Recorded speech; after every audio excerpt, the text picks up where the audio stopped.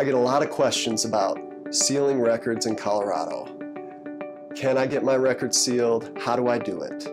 Well, there's good news and there's bad news. The bad news is there's still a lot of cases that can't be sealed, just aren't eligible, and unfortunately, you just have to live with it.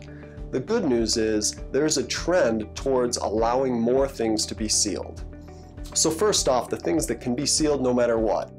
Any cases that were dismissed, or you successfully completed a deferred judgment, or you won at trial.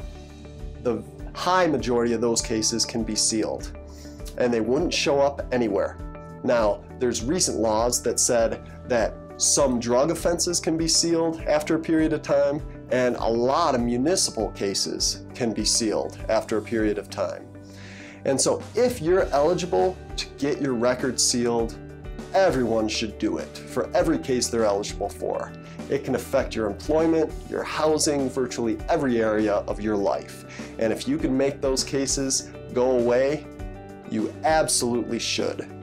If you have a question about whether you are eligible to seal your records, give us a call.